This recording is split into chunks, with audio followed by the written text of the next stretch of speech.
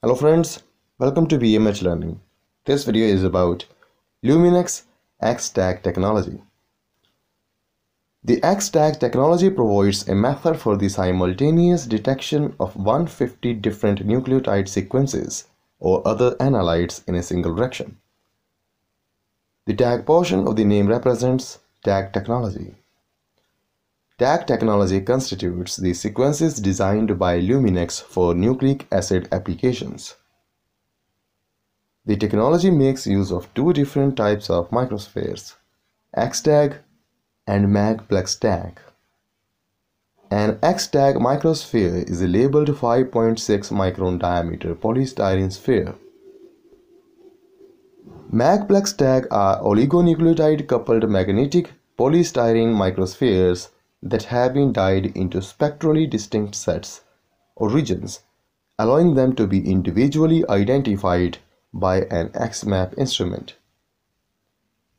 Each MagPlex TAG microsphere has a unique 24-base DNA sequence called an anti-tag covalently coupled to its surface.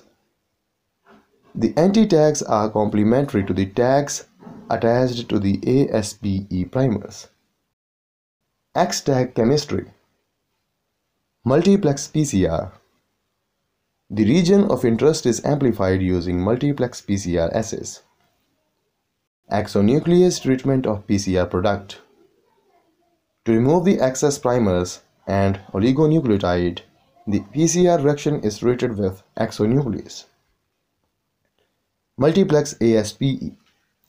In this step, the PCR reaction is now subjected to a primer extension assay. It should be specific to the allele that is being analyzed, that is, allele-specific primer extension.